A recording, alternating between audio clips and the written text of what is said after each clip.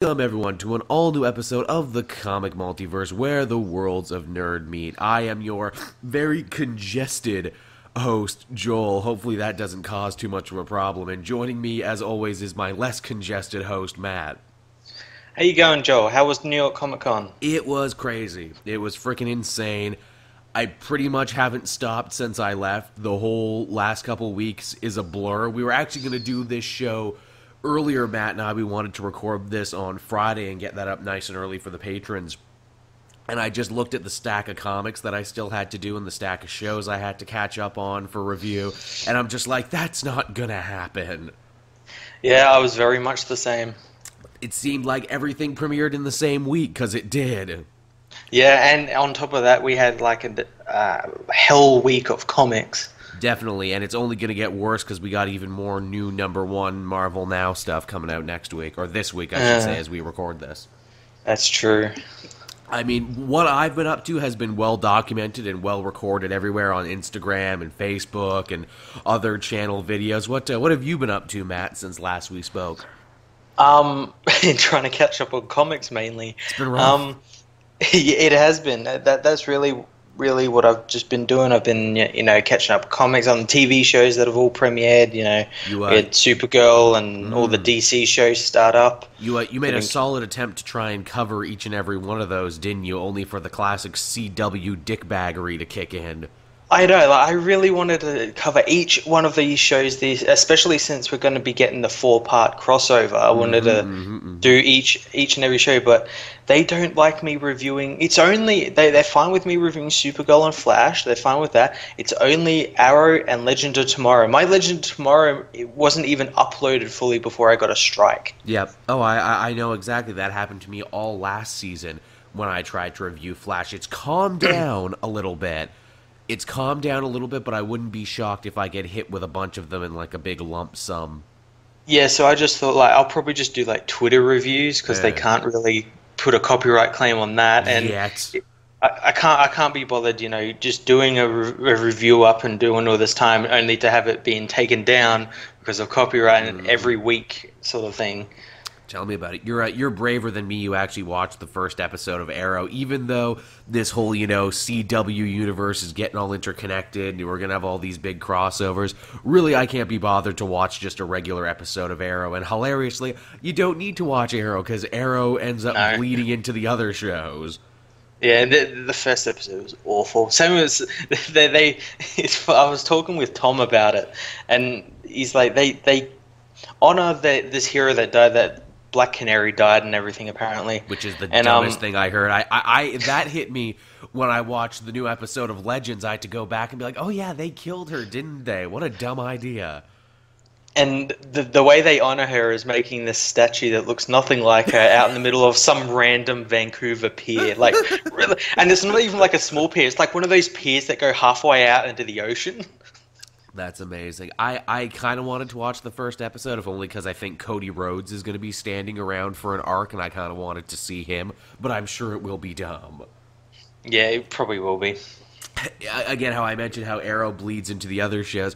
You watch episode 2 of Flash, it's just Flash talking to Felicity. You watch episode 1 of Legends, and you see more of Arrow guy than you see anyone else. People were really pissed off about that Felicity thing, because it sort of mirrors how in Flashpoint, how Batman is the first one Flash talks to after the whole Flashpoint thing, and Felicity is the first one he talks to. He immediately goes to Felicity, not like the people he knows, not, Caitlin or Cisco or Joe or anyone, goes straight to Felicity.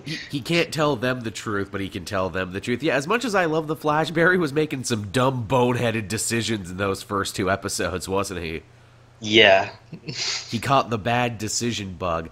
Legends, of course, my reviews of that were well documented of how that show made me pull my hair out, and I was really debating whether or not I was going to review it again this season. I still might not. But everyone said, no, Joel, check out the first episode of Season 2. It's a lot better. Yes, they concentrate on the stuff I liked about Season 1, more funny costumes, more, historical figures, but the time travel still makes no logical sense, which is really annoying. And it makes no sense within the confines of, we've got Flash time traveling as well. So, why isn't, Jay Garrick turning up to the team saying, stop fucking with the timeline? Yeah, please stop doing things. It's kind of hilarious, too. how we're 2 seasons in now and they're still dealing with the same problems of being a team that they were dealing with in season 1. Yeah, the highlight of the episode though was that Rory got like the spotlight, and he's my favorite character just because he's so shit. Yep, exactly. Him and Captain Cold were the only 2 good characters because they had simple, understandable motivations that they worked to accomplish. Yeah, they were evil and they want money and fame and glory. Perfect. That's it. That's all you need. That's exactly what they should be. The one smart idea, and hey, spoiler for those who haven't seen Legends yet, is they did away with horrible, ineffective, limp-dicked leader Rip Hunter finally. Or at least they seem to have done away with him, because let's face it, after the last season he avenged his wife. He has nothing left to do. Yeah, he doesn't really need to be on the show anymore. He should have just passed the torch over to someone else. They're kind of teasing that he might be gone, but I'm sure they might bring him back for whatever reason. Oh, definitely. I think they're testing the waters now, because here's the thing about Legends. 1, it had too many characters. 2, they had no real good motivations. Like, again, Rip, he's like, what do? I fly the ship. Well, apparently even Rory can fly the ship, so why do we need you? Yeah. I will say the JSA looked pretty cool, though.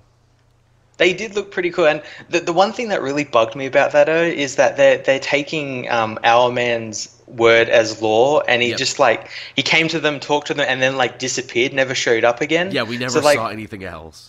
Why are they trusting this guy they don't know who traveled through time? Because he hasn't like any of the team learned that people who travel through time usually are evil. But he had a hood, Matt, so you can trust him. Also, didn't you think it's funny too, where it's like, oh man, season 2 of Legends of Tomorrow, it's our big team show, it's the big special thing that it has going for it. What should we do? Well, we'll introduce a new, better, more interesting team in the JSA. That's what we'll do. Who will be in it for like 2 episodes. Also, you can't even say like being a team show is special now, because Arrow is a team show now with multiple superpowered and vigilante individuals, and even Flash is getting to that place where so many different members of Team Flash have superpowers. Yep, and so is Supergirl. Yeah, and Supergirl is getting there too. Freaking Jimmy Olsen is going to become Guardian.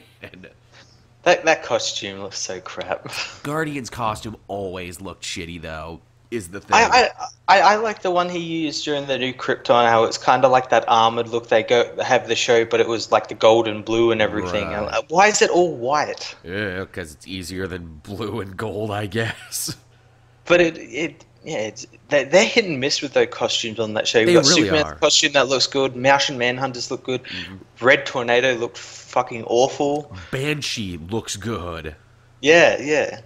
But everyone else looks terrible. I did like that new Superman. I did actually make a point to watch the first episode of Supergirl. And even though, much like Arrow, I don't think it's a show I'm going to keep up with beyond crossovers, that was a kick-ass Superman. Oh, it was perfect. He's a bumbling Clark Kent who loves all of mankind, and they even drop Perry saying, "Great Caesar's ghost." Yep. He's best friends with Jimmy. That's probably one of my favorite lines of the episode, when Supergirl's like, "How did you know that?" "Oh, well, you see, it's my super telepathy. It's a power you'll get when you're old." No, Jimmy told me. Which is funny, because he actually did, back in like the 50s, have super telepathy. He sure did. If you could think of a power, Superman probably had it. Also, hey, Metallo. How cool is that? Metallo showed up in the first episode. So awesome. And he had an accent like he should. Yep. Loved that. That was some good old-fashioned Superman stuff is what that was. I think that show will really turn it around this season, even if I don't watch it all the time. Now, believe it or not, Matt, we actually did have some news. As you had mentioned previously, I was at New York Comic-Con. A shit ton of news and trailers hit, and I couldn't enjoy any of it because I was actually on the floor, which meant I couldn't see any of it. Which is an odd thing where everyone's like, "Oh man, it must be great to go to a con, you know, as part of work and everything." No, it's not, because like even though you're having fun on the floor, you need to read all the stuff that night when you get back to the hotel and be like, "Okay, what actually happened today?" And it's really strange as well, because the stuff usually premieres there, but the people who go there don't necessarily see it. It's the weirdest catch-22. It's one of the weirdest occupational hazards of working online that I've noticed. But one of the big things that happened while I was away, and I'm sure you saw it too, we got the first Iron Fist trailer, or the first official Iron Fist trailer. Yeah, and it's coming really soon as well. It's coming in March. I know, it's only a couple months away, which is hard to believe, and we're going to get Doctor Strange before that too. Yeah, Doctor Strange in 2 weeks, actually. That's fucking insane. I had a friend ask me, like a friend I went to high school with, he's like, hey man, I'm back in town and everything. Hey, you want to go see Doctor Strange? And I'm like, sure, that's not for a while though. Then I looked at my calendar. Oh no, wait, it's at the end of the month. It's coming up. It's coming up. I had just assumed in my mind that it was so far away, but no, it's coming up. But yeah, Iron Fist looks really cool. I like they don't screw around and they show you the glowing fist and everything. That was really cool. They call him the man who touched fire and everything, and I hope that means we'll actually get to see a goddamn dragon in the show. I think we will, or something that looks like a dragon. He might end up having like a fever dream where he imagines a dragon that's there, and that's like his, Star Wars stepping inside the Tree of Insight moment. Yeah, yeah. Or they could do like that movie version of Merlin thing, like there is a dragon, but it's like a robot, it's like an automaton meant to look like a dragon, and it's all like a test. I'm fine with either of that. I'm fine with all that. The actor seems to do a pretty good job. He might not look 100% like comic Danny, but he does seem to embody a lot of his goofiness. Like, that's the thing about Danny from the comics, is that he's kind of a weirdo and kind of a goofball. Yeah, well, no, the people were saying that when they saw the footage in the hall, that they showed scenes about Danny, who's obviously been away from the world for quite some time, having his first interaction with like touchscreen phones and everything, nice. And they said it's pretty comedic. That's cool, like a man out of time thing. Now, obviously, the question, as with every Netflix show, how long do you think we're going to have to wait until he puts on the costume? It'd probably be like Daredevil Season 1, like the last 2 episodes or so. Probably. That's the thing. I like Luke Cage dispensed with it early on. It's like, hey, look, I'm wearing the costume. Now I will go continue to not wear a costume because my character doesn't wear a costume all that much. They got lucky on Luke Cage. They lucked out on that character. They did. I like too. They made a point of being like, "Yep, he's got the Iron Fist dragon tattoo on his chest and everything." Yep. I wonder, do you think that's like going to be his like proto costume? He's just going to take off his shirt and beat people up. I could see that. Make it like a Yakuza game. He rips off his shirt in a single go and then just punches people. And speaking of Iron Fist, the big tagline, I'm sure you noticed this, Matt, too. They called him the Last Defender. Yep. Which is, of course, a reference to Captain America, the First Avenger. And speaking of Defenders, they announced who the villain was going to be for the big Defenders show, which will only be 8 episodes, and it's Sigourney freaking Weaver. It's so weird. Talk about an actress with some nerd cred, though. Oh, yeah, definitely. Definitely got that going for her. They have not mentioned who she was.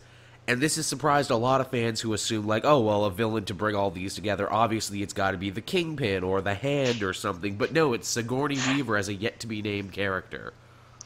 Is there anyone, like, you could think it would be? I'm not really too familiar with all these characters as villains. I would assume, if I had to guess, and this is what I was theorizing with the guys at New York, and they seem to like my theory, one of the only big street-level groups we haven't seen yet is, like, the Maggia. I could see her being, like, the female leader of the Maggia. Yeah, and I guess, like, the Maggia were set up in Agent Carter as well. Yeah, well, that was the other thing. That was the one thing they used to kind of shoot down my theory. Once, well, didn't they already use them up there? I'm like, well, they mentioned them, so they could probably use them again, be like, hey, it's the future version. Yeah, it makes sense because Agent Carter set during the 40s and everything, 40s, 50s, so, yeah. The Maggia, for those of you who don't know, is basically like this big, giant criminal syndicate. I think it's like the biggest traditional criminal syndicate in Marvel's New York, so it would be interesting to see them come up, have them be like, hey, guys, we've been balancing the books and everything, and turns out all these street-level heroes have been fucking up our money, so what do we do? Let's go kill them then. Sigourney, you got this. So moving on from there to some news that got announced today. 2 brand new DC miniseries are going to be coming out in January. Of course, new miniseries are becoming a bit of a frequent thing at DC. They had that Deadman miniseries and that Hawkman miniseries. Yeah, but I read the Hawkman one, and I read like part of the Deadman one. Deadman one seems like something you get in trade because they're a bit long. Right. But the Hawkman one was really good. That's good. Yeah, I have it on my pile. I haven't had a chance to get to it yet. But keeping with that trend of doing kind of fan-favorite cult heroes who don't have books, but, you know, who people want to read about anyway, the first one which will be coming out in January, is a Captain Atom miniseries. You know what's really funny? The other day I was actually thinking, hey, where's Captain Atom and like Major Force and everything? Where are all they guys? Because they appeared like for like a little bit in the start of the New 52, then just like vanished. They sure did, and guess what, Matt? That's exactly what this miniseries says it's going to answer. Yep. Where he went and why isn't he playing such a huge part now? And I would argue this could end up being a super important book because Captain Atom is the character that Dr. Manhattan is based on. Yeah, and he's a pretty powerful DC hero. Yes, I mean, they don't write him like that anymore, but, he's become Monarch, he's become these other huge characters, he's broken bad occasionally. I think you could do some interesting stuff with Captain Atom in a miniseries. Yeah, I wouldn't, especially after like Tom King's comments about the Watchmen starting to affect the next Batman issue. I think like this book maybe Dr. Manhattan like took Captain Atom, like put him somewhere because he knew maybe that person was like literally his parallel and his kryptonite, basically. You're too fucking similar to me. Get the hell out of here. Yeah, you could kill me. Yeah. Which, man, wouldn't that be a twist where they're like, hey, everyone, in DC Rebirth, Captain Atom is the most important character in the DC universe. That would be pretty cool. It'd harken back to those old, event books where it was always like not the main characters who are the big hero of the story. It was always like someone new or someone who wasn't really, you didn't think they were very capable of doing that. Yeah, it was the side character. I'm definitely interested in that. I'm probably going to give that one a look. The next one is even more surprising, and that is it's a miniseries focusing entirely on the Amazons. Yeah, it's like a prequel book. Yes, in the days before, before Wonder Woman was even born. So it's like Hippolyta and a team of Amazons going on a mission fighting the Norse gods, apparently. It sounds pretty cool. Sounds very outside the box, I'll give them that much. Yeah. Sounds incredibly outside the box. But yeah, those are two really interesting offerings that DC has to offer. Man, you gotta hand it to them. They've really reinvigorated their universe. They've given it a shot in the arm. And now they're giving cult side characters a chance to shine, too. It's fantastic. It's everything that New 52 was missing. Yeah, absolutely. Hey, here's my question, too, both for you, Matt, and for people listening. If you could pick a lesser-known DC hero who doesn't currently have a book to get their own miniseries, who would you give a miniseries to? Ooh, Booster Gold comes to my mind. Yeah, I could see. Yeah, Booster Gold would actually be pretty cool. Lobo, even. I'd like to see what Lobo has been up to, especially because they've kind of split the difference on new young Lobo and classic biker Lobo. Let's just have a story with him. Now, again, make it 5 issues. It doesn't have to be high art. Just make it a cool action story with Lobo. I think you could do something fun with that. I wouldn't mind the Kryptonian heroes Flamebird and Nightwing. They had a world's finest book back in the day. Yeah, why the hell not? Give them a little something. Give them a little love. I'm all about that. Now, next up here, we have some more phenomenal news. We have, like, a couple stories here that relate back to the teenagers with attitude. The first and probably biggest one from this week, it was a rumor, but now it's officially announced. Power Rangers Justice League is going to be a thing from Tom King, no less. Tom Taylor. Oh, Tom Taylor. Sorry, too many Toms to keep track of now in comics. But yeah, Tom... I think this book's going to be pretty cool. Yeah, Tom Taylor, the frickin' Injustice guy, is giving us Justice League v Power Rangers. Oh my god, did someone read my dream journal when I was 6? Now, are we going to get the Justice League morphing? Oh, Matt, don't play with my emotions like that, Matt. Superman picks up the red dino coin. It's morphin' time, and Superman becomes a Power Ranger. That's too much power. That is, oh my god, he could wreck the universe, and then Wonder Woman picks up the pink power coin. It's morphin' time. And Batman's like, I want to be green, let me be green. No one else touched the green one. But Green Lantern's like, but I'm the Green Lantern, though. I should be the Green Lantern. Fuck off, Hal, it's me. Actually, I say Hal, but it's not Hal on the team. It's Jon Stewart. They're going with something closer to the cartoon team. Yeah, it's a very interesting team. It's him, it's Cyborg, it's Wonder Woman, it's Batman, and it's Superman. Cyborg looking like he looked more in the Teen Titans, where he's more humanoid, than in the comics right now, where he's more robotic. Mm-hmm. It's a nice touch. Also, that looks to be a more classic Batman with the blue cape instead of the black cape. I wouldn't be shocked if these guys had trunks, too. Oh God, yes, please.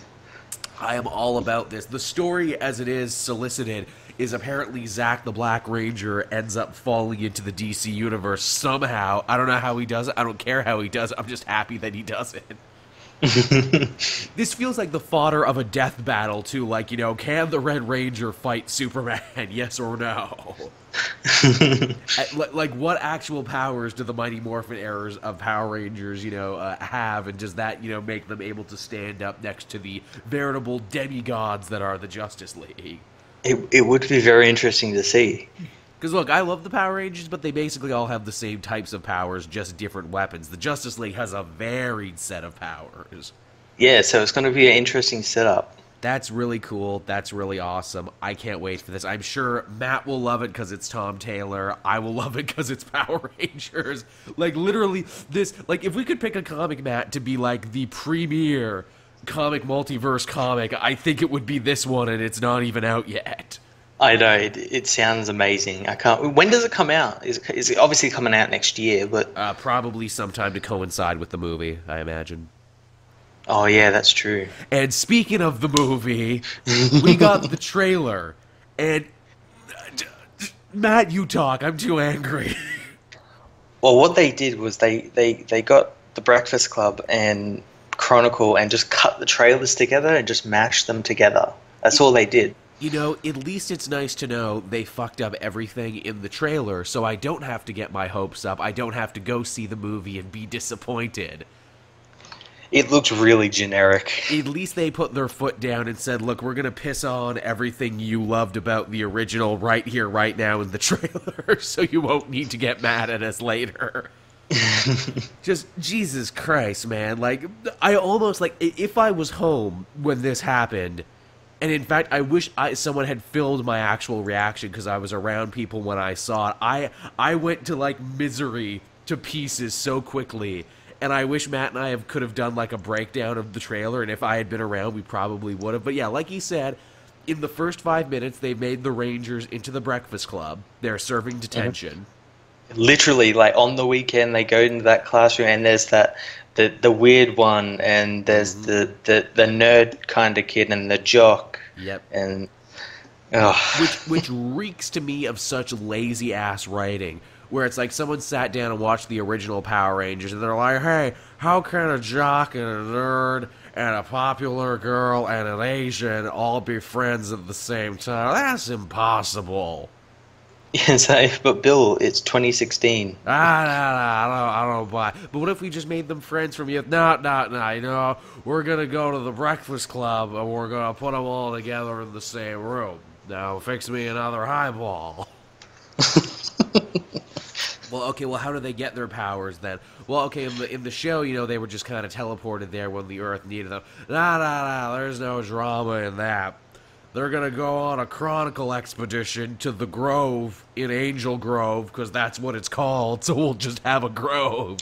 Is that what it was called? Because it just looked like that generic Quarry. At least the Quarry is a guest star in the movie. Guest starring the Quarry. Well, I assumed that was the Grove in Angel Grove, is what I assumed, because, again, I was trying to think like a hackneyed piece of shit writer. Yeah. So they find their power coins, which, again, incredibly dumb, made me want to pull my hair out. And the power coins give them actual powers when they're not in the costume. Yeah, they do the old, they're going to break the sink.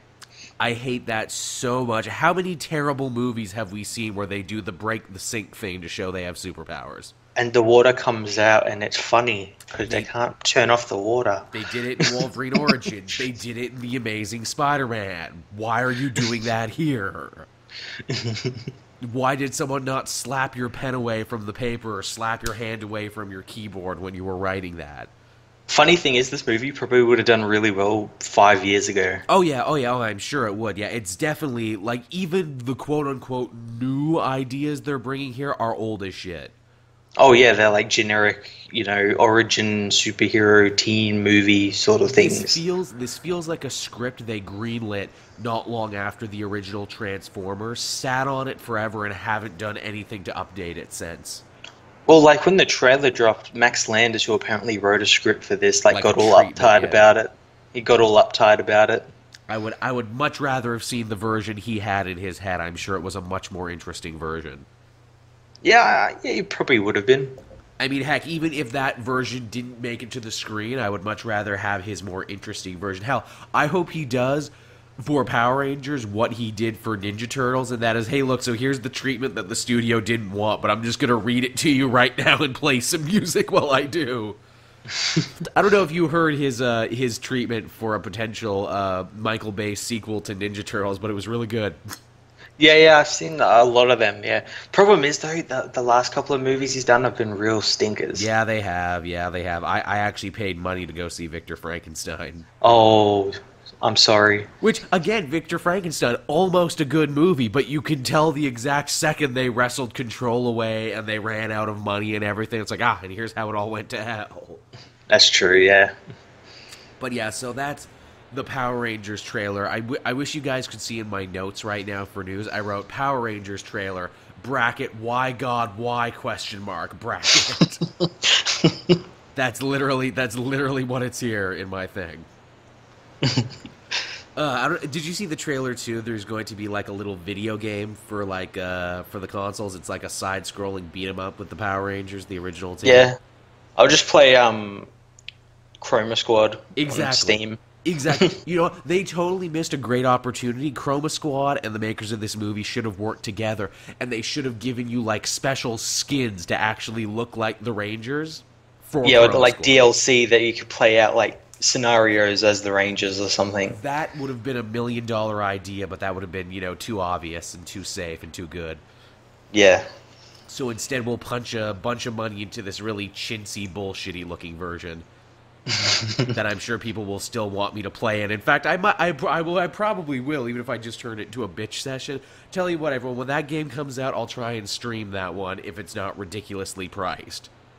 In fact, shit, Matt, you have a PS4, right, Matt? Yeah. Hell, I can party you in on that one. We can both talk about it. Yeah, I have actually set my PlayStation up for streaming. I bought a 20-meter long Ethernet cable and everything. Nice. Yeah, I got an Ethernet cable one too. It's been doing all right. I've been playing. I don't know if you saw, but I've been playing Borderlands 2 at night with my dad of all people. He really wanted to play a first-person shooter, and I'm like, oh man, I got to record this. He's really good at it, actually. That's awesome. I've been playing Mafia 3. Me too. I've also been playing Mafia 3 this week. How far are you? Not too far. I haven't had a lot of time to play it, but I just recruited the three lieutenants. I'm past the amazing Paint It Black cutscene. I know that. Oh my god. I'm past that. The use of music in this game, they shelled out some major coin for some great songs. There's some amazing music in that game. Like, every song on the radio is a perfect 10 out of 10. I know some people have complained that they said the mission structure gets repetitive later on. I can't really deny that, but I'm so engrossed in the world and the characters that I want to see it through to the end. And when you actually get to, like, the big quote-unquote boss sections of the game, that's really great. Yeah. Yeah, that's some good stuff. But, yeah, moving on from there, we have... this is a funny story. This is a funny story that might actually take a little bit of a refresher for some people. Do you remember, Matt, a while back, the creators of America Chavez from the Marvel Comics, they wanted to do a solo series, right? You remember that? Yep. But Marvel said no. And so they got so angry and so upset, they're like, fine, we're going to go over to Image Comics and create a character who is basically just America Chavez and everything but name, and we're just going to do that. Yep, I remember that. That's what they were going to do. Well, guess what? Marvel turned around and said, well, guess what? Fuck you guys. We're going to do an America Chavez Miss America series anyway, just to spite you. So expect to happily enjoy and read that series that was made solely on spite, despite the original creators. Yes, I can imagine it being very quality. This is a classic old school comic book dick move, the likes of which we haven't seen in a very long time. It is. It's a real big dick move. This is like when the creator of Howard the Duck got so mad at Marvel, quit, created a brand new character called Destroyer Duck just so he could get the proceeds from that to sue Marvel to get the rights to Howard the Duck back. And then when that didn't work, he agreed to a crossover between Destroyer Duck and Howard the Duck, only to swap the characters out in his part of the crossover, and then say that that character was the real canon character, and the other one was a fake. This is good stuff. This is quality, like, dick measuring. I love it. Yeah.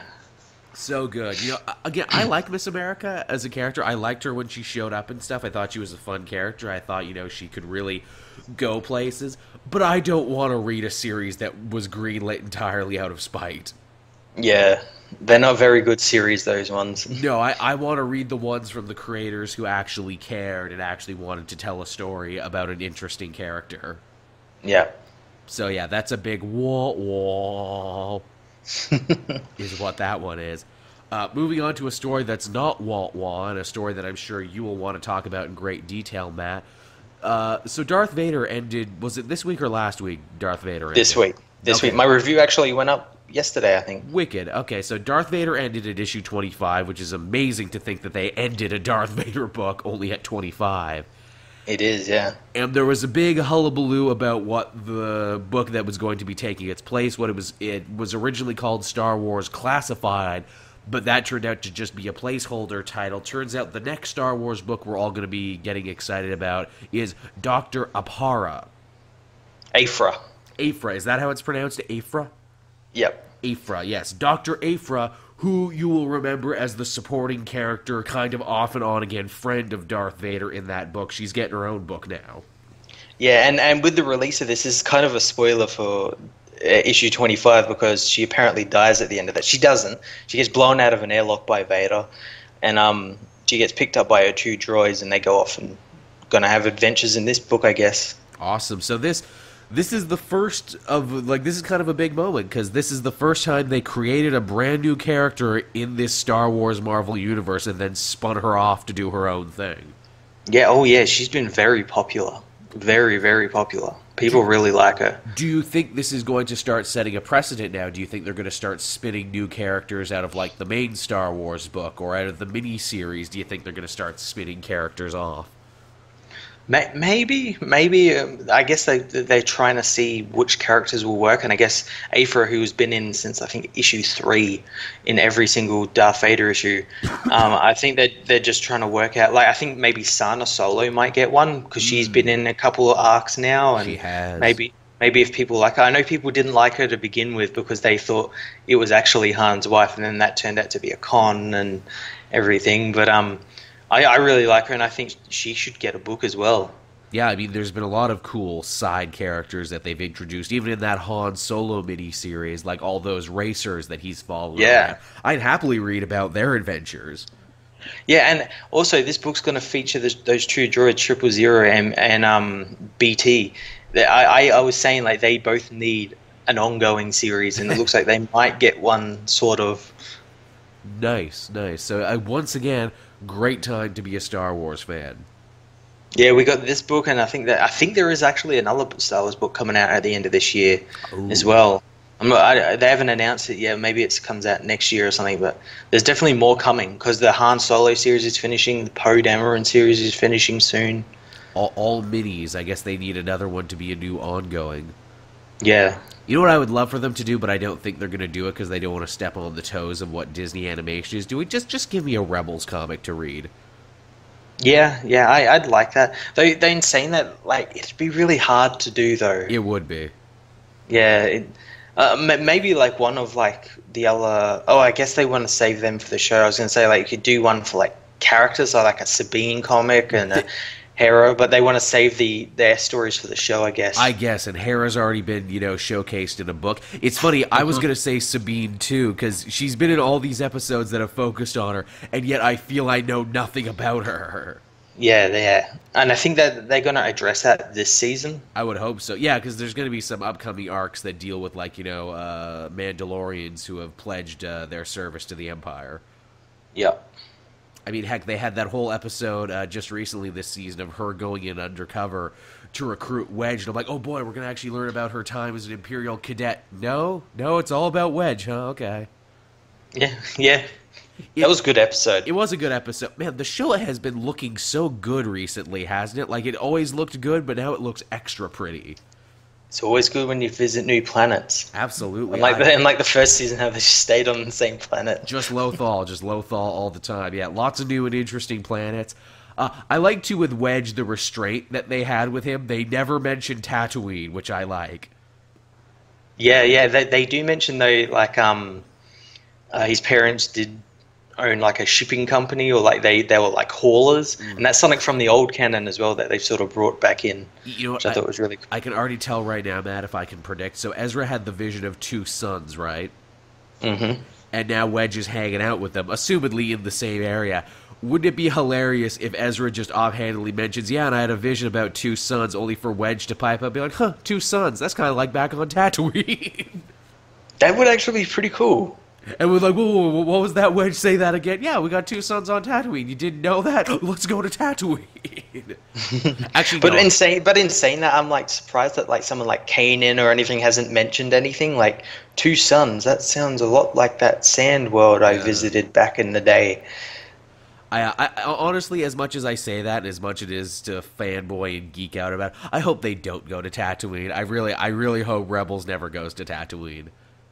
Yeah, I could see them maybe like hinting at it for a future episode or a future season, but yeah, I don't really want them to. If they do, I want them to stay away from the Lars Homestead. Yes, if you go to Tatooine, find a good-ass reason to go there and don't do that. I mean, I go, guess... Go to Jabba's palace or something. Yes, exactly, yeah. You could make a great episode in Jabba's palace.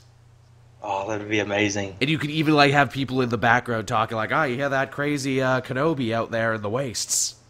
Yeah, they're cutting out water tax. Yeah, really, that would be good. I'd be all for that. I would be all for all of that. I guess, too, while we're on the Star Wars kick, there was a new trailer there for Rogue One, too, wasn't there? Oh, my God, so amazing. Beautiful. Like, here's the thing. Gave me actual chills. I know that everything about it was great. The music, the action scenes they were doing, and Vader out of the smoke. Oh, yeah. I like, too, in comparison, and I'm sure you would agree, too, Matt, to the, like, Force Awakens trailer, which is, like, being really hopeful and really upbeat and really, like, Star Wars is back, Star Wars is here. Rogue One is, like, really dour and really sad and really, like, we are all going to die. Yeah, well, like, everyone knows the fate of all these characters, so... Don't get too attached to all these new awesome characters, because they are, as it is called, doomed by continuity.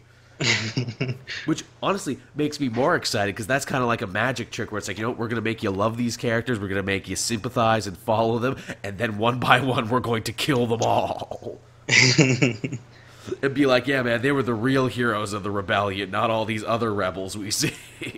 Yeah, it's such a great trailer. Be here this December, man. That movie will... 60 days from today. Damn. I like that Star Wars movies have become like Christmas movies, or at least the last two are. Yeah, I like that there's like a year gap between the actual episode ones. Yeah, it's a nice feeling, isn't it? But but in that year gap, we still get a Star Wars film. Totally. Next up on the docket, we have, this is an older piece of news, because obviously I'm working back in time here from when I left. The cast for the new Punisher Netflix show was released, and some interesting changes they've made. Yeah, I'm sure you could probably talk a little bit more about it, since you're quite the Punisher fan. Right, so Microchip is going to be in the show. He seems to be mostly unchanged, and of course at the end of Daredevil Season 2, Frank went back to his house and picked up that Microchip disc. The big change, and the thing that has people kind of freaking out, and indeed I was freaking out too, is Billy Rossetti is going to be in this. That's Billy the Butte Rossetti, a.k.a. the man who will become Jigsaw. Here they say now he was Frank's friend from the army, and I'm like, ooh. Yeah, he was part of, was it Blacksmith or whatever it was? Yeah, whatever the weird military company he was in, yeah. Yeah. I don't know if I like that. Yeah, no, we don't know exactly what role he played as, have they said like he was like an actual like soldier partner for Frank, or was he like maybe like a commander or something? It's vague, but that's what they seem to be implying. Yeah. I mean, I guess you could do the thing where it's like, oh, well, he became a crime boss after. Yeah, yeah. He's like the anti-Punisher. Used all that stuff that Frank knows to actually grow crime instead of erasing it. Which is fine, I guess, for a TV show version. But I'm like, but that's not really Jigsaw, though. Jigsaw is any other shitty mobster who gets put through a window and then he's like, I'm a supervillain now because my face is fucked up. I'm basically a Batman villain, honestly. I like how they did his origin in the Warzone film. Oh, I love how that. he got like cut up in the bottle crusher. Love that one so much. Warzone is so underrated, I think. Oh, it is. It is. Like, Warzone is a hilarious, over-the-top action movie that pays great homage to the, like, cartoon, Looney Tune levels of violence in, like, a Garth Ennis Punisher story. Yeah, it got shat on for no real reason. It did. It came out at a bad time and everything, and I think people, had a bad taste in their mouth. I mean, heck, this is a movie where the Punisher punches a guy's head off with, like, just his fist. I love that. I love that he does that. That's hilarious. I love McGinty, who is actually a character from the comics, this, black Irish parkour expert, all high on meth, who, like, one of his guys gets blown up with a rocket launcher by the Punisher. Yeah, that's awesome. Again, I think some people didn't know how to take that movie because it was, like, super serious one second, then, like, funny the next. Yeah, that's true. I like that one. Also, hey, Ray Stevenson, you're all right. Yeah. You're fine by me, Ray Stevenson. But yeah, that's the Punisher show, which we know has to be coming. And now, I think it's in 2017. Yeah. Oh, or they're going to push it until after Defenders. I guess so. I mean, do you think we're going to see like a big rollout for Phase 2 of Netflix? Do you think there's going to be a bunch of new shows, or do you think they're just going to do like Season 3 of Daredevil, Season 2 of Jessica Jones, etc., etc.? I think maybe they'll do like some of the old ones, like give some of them Season 3, and then maybe do like one new one, just sort of test the water a little bit. Because, like, I liked Luke Cage, and I haven't seen what Iron Fist is doing yet, but if they just wanted to, instead of giving each of those shows a Season 2, I would be A-okay with fusing them together and having it be Power Man and Iron Fist Season 1. Yeah, that'd be it. Yeah, and it's technically Season 3, or Season 2 of both those shows, but it's Season 1 of this new show as well. Yeah, they're just hanging out together. I would totally be fine with that, because honestly, having Luke Cage and Danny Rand together, you have way more material to draw upon if you had just had them be solo acts. Yep. So yeah, we're actually catching up with all the news now, and I'm getting more and more congested as I'm talking, if you can't tell. Excuse me. Con-flu, man, it's real. Con-flu, it's the real deal. Always get your hand sanitizer. Always play safe. Always wrap it up. The next piece of news here, Marguerite Bennett was named as the brand new writer for an ongoing Batwoman series that will be starting soon. Yeah, this kind of came out of nowhere. Sure did. Yeah, she's been really great Batwoman on Detective Comics in the Night of the Monster Men stuff. But yeah, it was really strange that they picked this one to sort of get a solo series. That they waited and then, picked now. Not that I'm against it. Hell yeah, I'm all for it. Like yeah, you said, she's never looked better than she has in Detective Comics right now. Is the real de facto leader of that team. So much to the point Batman even said, hey, I look to you to look after this team so I can just go be Batman. Yeah, yeah.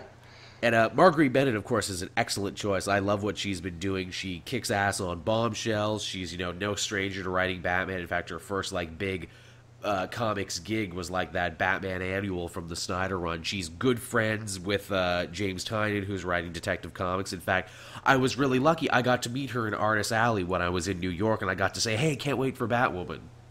Oh, nice. She's super cool, and she swears like a trucker. She feels like the missing member of this show, Matt. She would totally fit in here.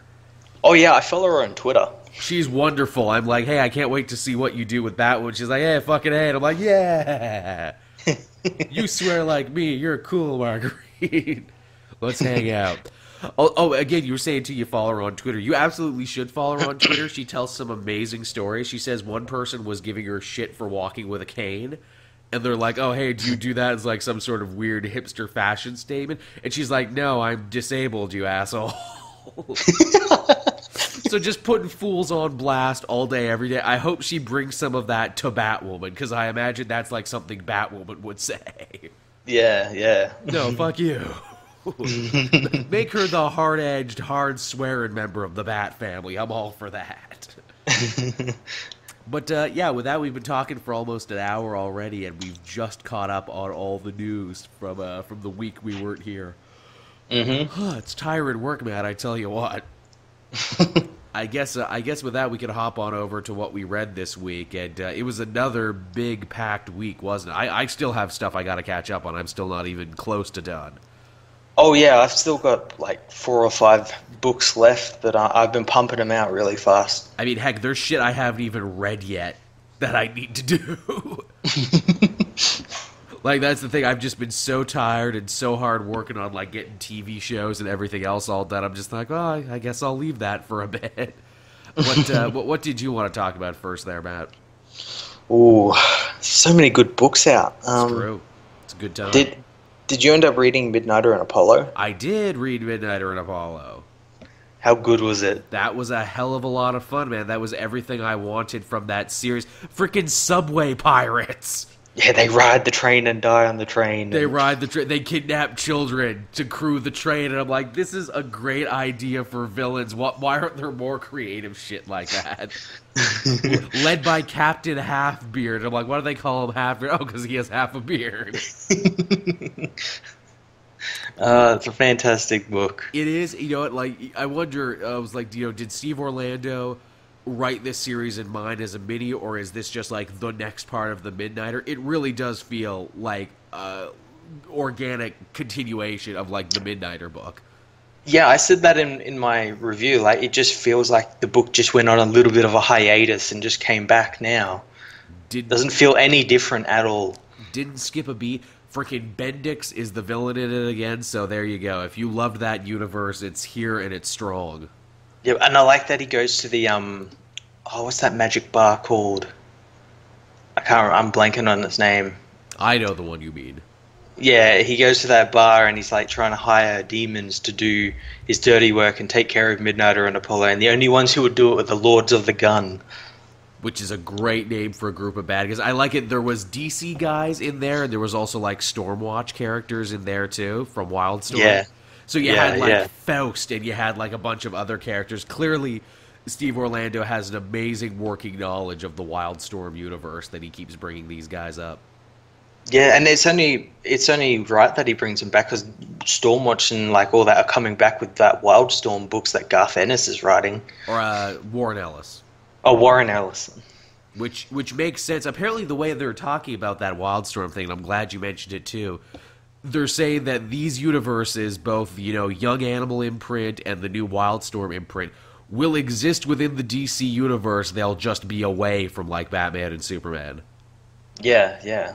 Which is a cool idea, and honestly how it always should have been. Exactly. It took them a while to put it together, but they're putting it together, and I like that. It's funny, though, when they mentioned all the new, like, Wildstorm characters who are going to be getting books. They're like, yeah, Grifter's going to be getting a book, and this team's going to be getting a book. They did not mention Midnighter and Apollo, though, which I thought was funny. Yeah. I imagine Batman and Superman holding Midnighter and Apollo back and be like, no, they're our cool friends now. They get to stay here. No, they don't want to go back to your universe. They bought an apartment here, and they're going to hang out in our universe and be cool. oh, maybe they'll get to come back and play with you for a minute. But no, we've gotten really attached to Midnighter and Apollo. We want them to stay. And stay they will. But yeah, Midnight and Apollo was great. That was a real winner of a book. I'm glad to see that that one kind of gets some closure for that series that was really, really underrated and that you and I both enjoyed. What did I have going on again? Because I'm doing old and new comics together. I'm having a hard time keeping straight what I read and what I didn't. What was this week? This week I had I guess All-Star Batman #3 was this week. Yeah, I had that one as well. Cool issue, cool stuff. Yeah, they made KG Beast, or the Beast, really cool and actually a threat for Batman. They explained his powers, which I like. He's like, yeah, I got a cybernetically enhanced suit, a self-sharpening machete, a modified howitzer gun on my hand. What's Batman got? Fists. Yeah, Bat Knuckles. Bat Knuckles. Punch, punch, punch. I don't care how cool you are. I'm Batman. I'm going to punch the shit out of you. Yeah, and they brought back Harold Allnut. They did. What a deep pull for Harold. I know a lot of younger fans probably had no idea who that character was. Mm-hmm. Or certain people would be like, oh, isn't that the guy from Hush who screwed Batman over? The answer is yes. Yes, it is. It's that guy. He was also an 80s Denny O'Neil creation. I wonder if somewhere Denny O'Neil saw that's like, hey, they brought Harold back, and Denny was just like sipping his coffee like, good, good. It's a good day. Good. Where royalty checks continue. Yeah, really, Jesus, like he gets like 25 cents for Harold. Ha ha, they used my character. Good. I'm sure you can guess what my favorite moment, though, of that All-Star Batman was. When the Royal Flush Gang shows up for a minute, and it's just the Royal Flush Gang from Batman Beyond. Yeah, and they just get killed immediately by the Beast. And I'm like, good. That's exactly what should happen. I'm fine with all of this. I like that hurts some people's brains where they're like, but wait, that's the future version of them on the floating cards. How can they be there and not in the Batman Beyond universe? I'm like, they're dead. Stop overthinking it. Furthermore, we have the female version of Copperhead from the video games show up in this, so also stop overthinking it. Also, this is the Duke's first time sort of out and about as an actual Batman partner. Like, Batman doesn't scold him for being out helping him. It's true. Duke probably did more in this one issue than he did in all of We Are Robin. Yeah, and all of Detective Comics. Yeah, I like him. He did a good job here. He kind of became the audience for a second because he's like, look, Batman, tell me what the fuck is happening.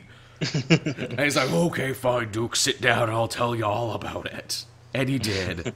And it was good. But yeah, All-Star Batman continues to kick ass. Some of the best looking Ramita artwork we've seen in this one, like when they're fighting close together.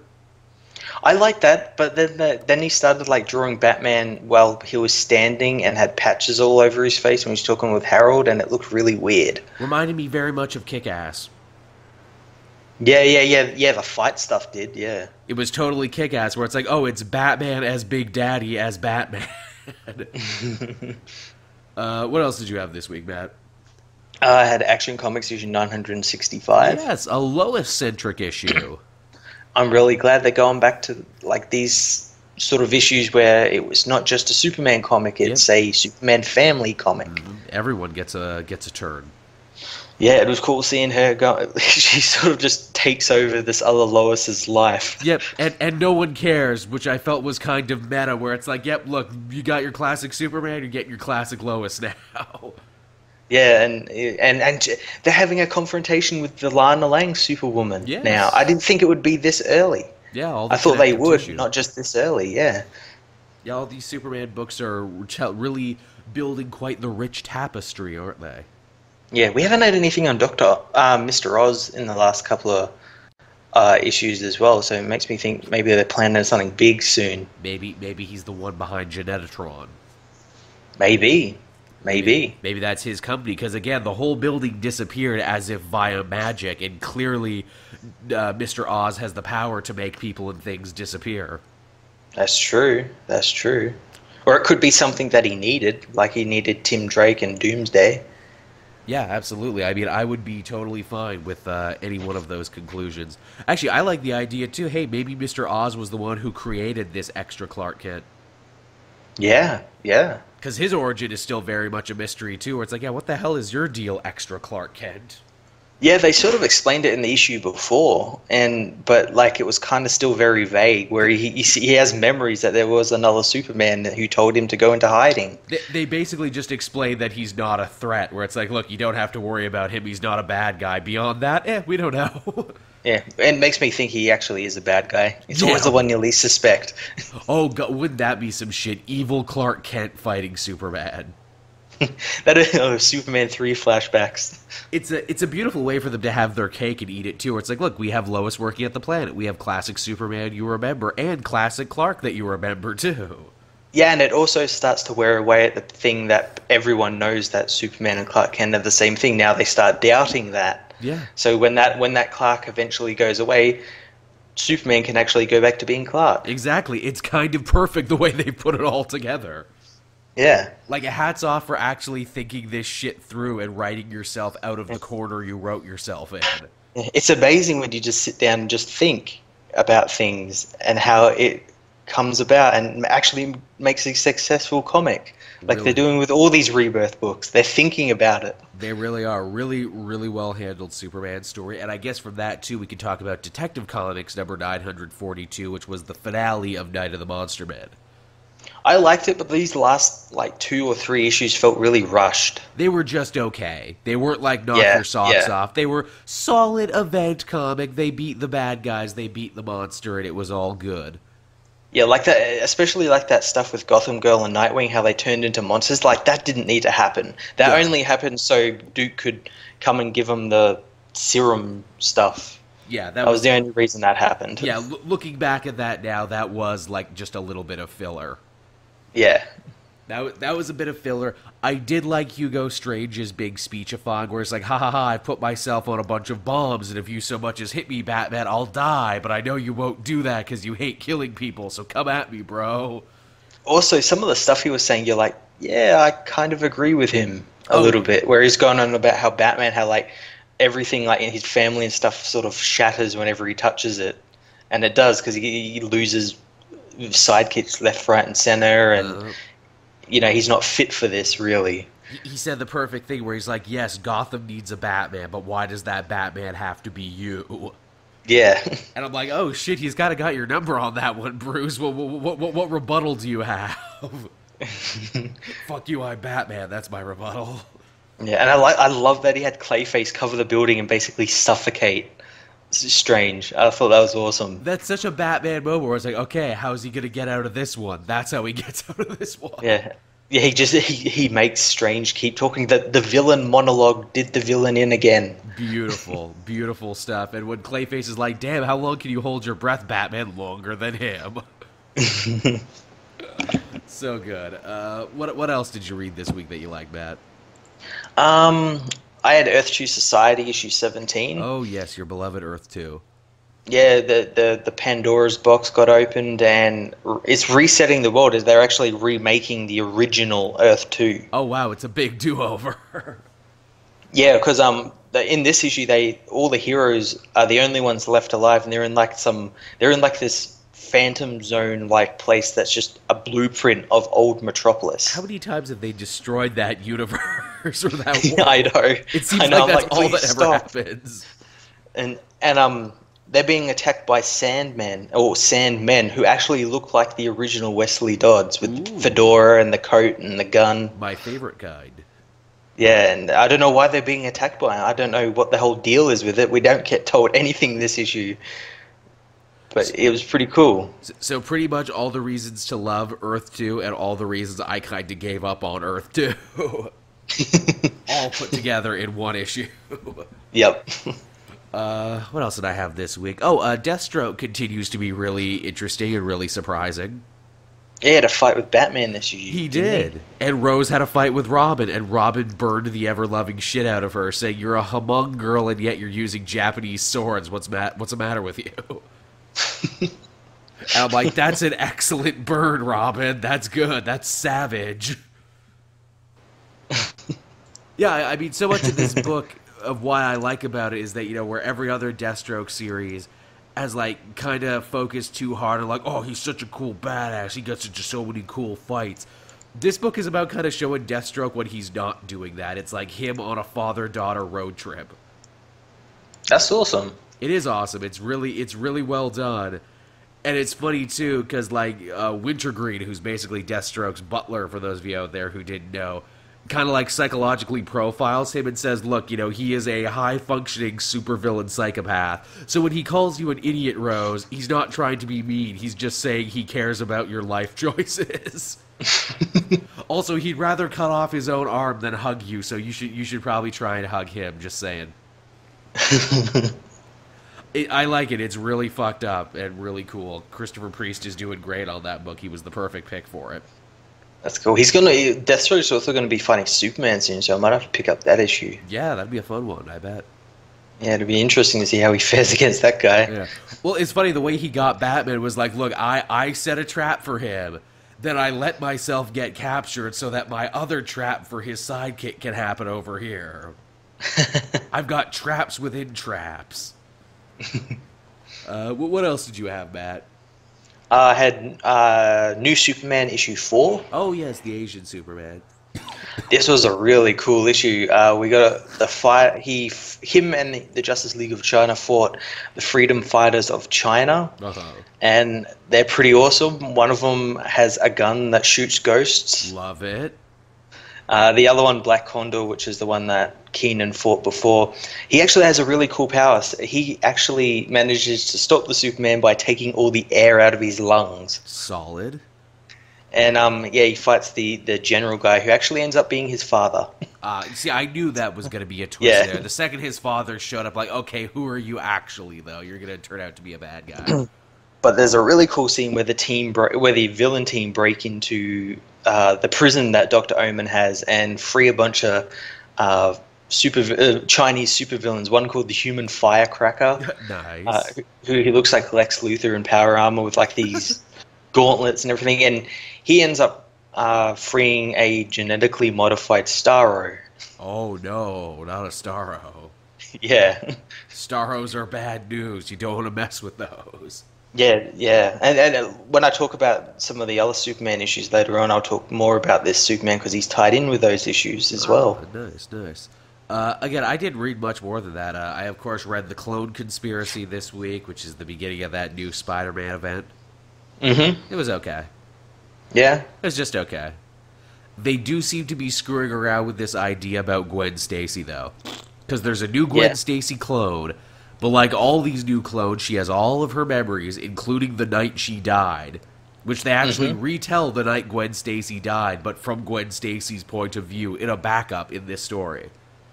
Huh. And then the big like takeaway twist of it is when Spider-Man meets this clone, she doesn't set off his spider sense.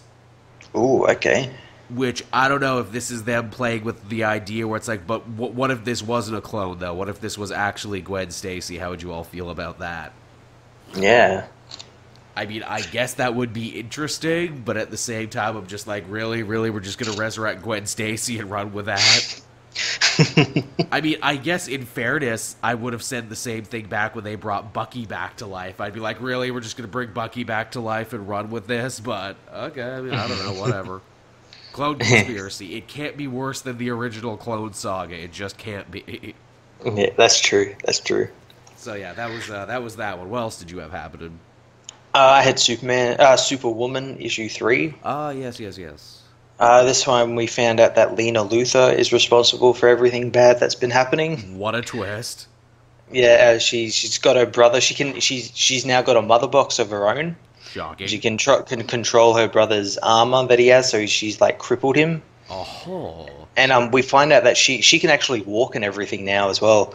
And we find out that she can do that is because Lex stole the Superman gene that was used to make the King and Kong Superman from Dr. Omen. Oh, it's all connected. Holy shit. Yeah, and put it in the clone of her sister or something and everything. And then when he was off doing his Superman stuff, she woke up and ended up making a bunch of clones of Ultra Woman. Superwoman from the Crime Syndicate, I mean. Oh, so that's why that one in the first issue was wearing an Ultra Woman costume. Yeah, they're Bizarros of her. Holy shit. She's perfected Lex's Bizarro technique. Instead of taking 5 years, it takes 5 days, I think, or a week or something, like really quickly. Just like a sibling, right? Haha, I'm better at Bizarros than you. Also, this issue featured a really cool team up between Lana Lang, Superwoman, Steel, Natasha Irons, and Atomic Skull. Oh, wow. Yeah, Atomic Skull kind of like ratted out Stryker's Island as being the Guantanamo of the DC universe. All because, and this is again, this makes me think because Luthor is still a bad guy because his men run that place now, and they've turned it into a Guantanamo. They make the prisoners fight each other, kill each other, and they take him out into the courtyard and hose him down with the hoses and everything, and just do evil shit to him. Yeah, just evil prison stuff. It's funny that Luthor's sister is now a big deal in the comics, just as she's becoming a big deal on TV. Yeah, it's kind of strange. Kind of funny how that happened. It's almost like they planned this in like some big long, rollout multimedia.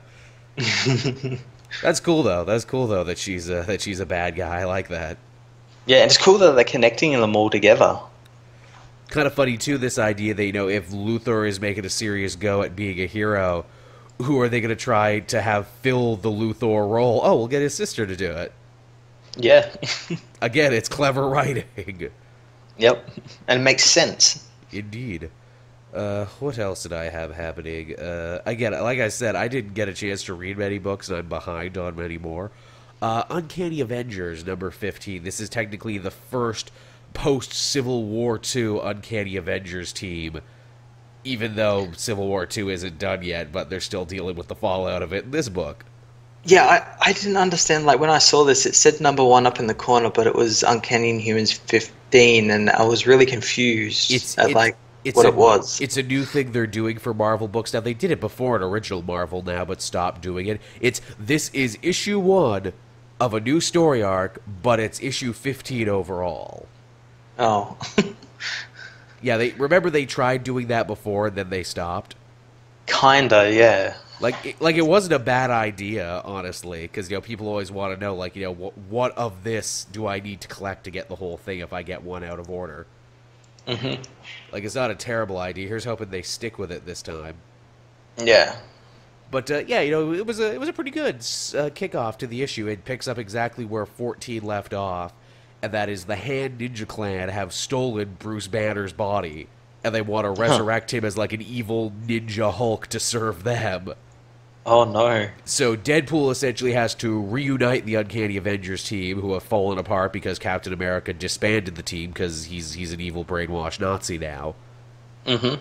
And the team is shockingly willing to do this. They're like, yeah, totally, let's go to Japan. And so they go to Japan, and they team up with Elektra, of all people, who is waiting for them, and they have a big fight against a bunch of ninjas to try and save Bruce Banner's body.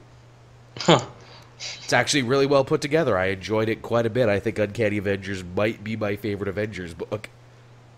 That sounds pretty cool. It's well handled. Let's see if just Avengers from Wade can live up to this.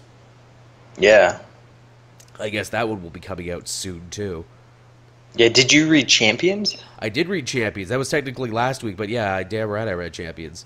Yeah, that's by Mark Waid as well. It and is. That was really good. That was a really good book as well. It was really good, and again, it was almost meta in the way Kamala Khan's like, yeah, our older heroes fucked everything up in that Civil War too, let's try and get things back on track. Yeah, geez, everyone, let's try and be heroes who actually do hero stuff and not just fight each other. Yeah, I agree, let's do it. But yeah, that was a good one. I'm definitely going to be looking forward to what Champions does in the future. Yep. I'm sorry, everyone. I'm trying not to be super congested, but I can't help but be super congested. Makes it funnier. I guess so. It's like, hey, but welcome to the sick cast, everybody, where we're all super sick. What did you have going on, Matt? Was that it for you this week? Because I only have like one other one to talk about. Yeah, I haven't been able to read any of the other books yet. I know, it's been such a big goddamn week. I still have Aquaman and Iron Man sitting around from last week that I need to catch up on. Oh, wow. Yeah, which I should really do Aquaman, because we got a new Aquaman today as this one came out. And I should finish Iron Man off, too, because Infamous Iron Man comes out today. Oh, Jesus. Actually, let's do that. Let's actually bring back an old segment that we used to have called the comic release schedule, where we actually look at what comes out today. Yep. Let's do that. I know Trinity 2 comes out. Oh, yes. Man, how good was that first Trinity? It was so good. I can't wait for this next one. Looked so pretty. I can't wait to see where they go from there. Okay, so I gotta go to next week, because it's still technically this week as we record this on Sunday. So we got, coming out from DC Comics, we got Aquaman #9, Batman #9. Cave Carson has cybernetic eyes, if you're really liking that Young Animal imprint. We got Dark Knight 3, The Master Race #6. Ha ha ha. yeah, I have no interest in covering that. What about you, Matt? I keep forgetting it's even a thing. Exactly. I'm pretty sure everyone forgot that one existed. Green Lanterns #9, Green Arrow #9, Justice League #7. I freaking dropped Justice League, honestly. This new arc has actually been pretty good. I like this. The first issue of this new arc. It's more not as big as the last one. See, not balancing a lot of stories and everything. It didn't do it for me, honestly. Again, it's just like, hey, we're gonna focus on the team, not as a team, and also, hey, here's another like outer space threat that we had to defeat. I like that they're fighting outer space threats, but I'm glad that they've like drawn it back instead of like 50 stories as like 2. Yeah, I mean, I guess that's okay. Nightwing #7, Raven #2. I like that Raven miniseries. Again, it really feels more like a Black Alice miniseries, and in fact, you hear stories that Wolfman actually was working on a Black Alice series that didn't get picked up. Makes me think he might have just changed some names around for this one. Superman #9, of course. Trinity #2. Mm-hmm. And that's what's happening at DC. Lots of good stuff. Over at Marvel, we have Amazing Spider-Man #20. That will be a tie-in event to the Clone Conspiracy / Dead No More / whatever. The final issue of Astonishing Ant-Man #13. Man, I loved that book. That book was consistently one of the best things Marvel put out. I can't wait till they get that in an omnibus collection, because that was wonderful. Nice. Sad to see that book come to an end, but I guess that means Nick Spencer will have more time to concentrate on Captain America. That's true. Speaking of which, you got Black Widow #7, Sam Wilson #14, which I've really gotten into Sam Wilson. I really loved that last arc. Was that the one where he turns, or where it's like Captain America is back and everything? Yeah, but he was also fighting U.S. Agent. Yeah.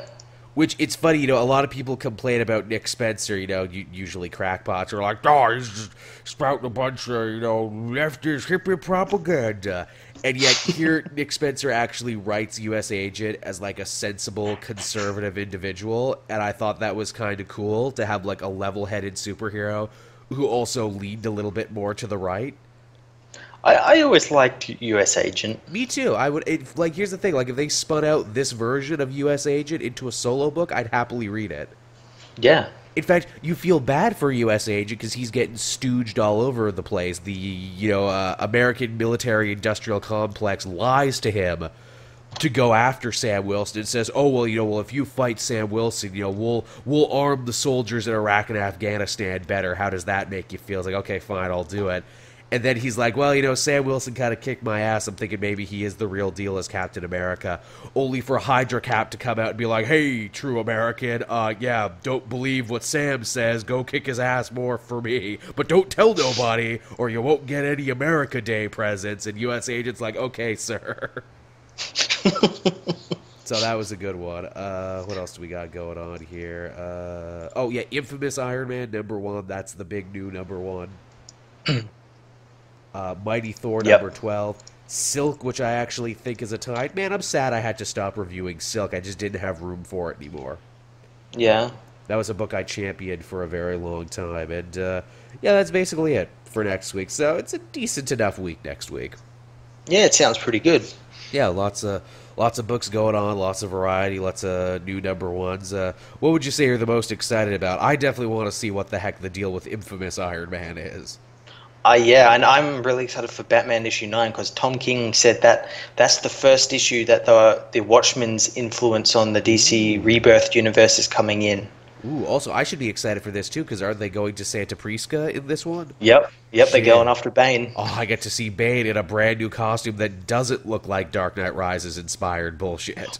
What if it was? What if he comes out of the shadow, he's got a coat on and the face mask and the strap vest thing, then you would Oh, be. Batman! If that was the case, Matt, then you would be able to hear me cry all the way from Canada.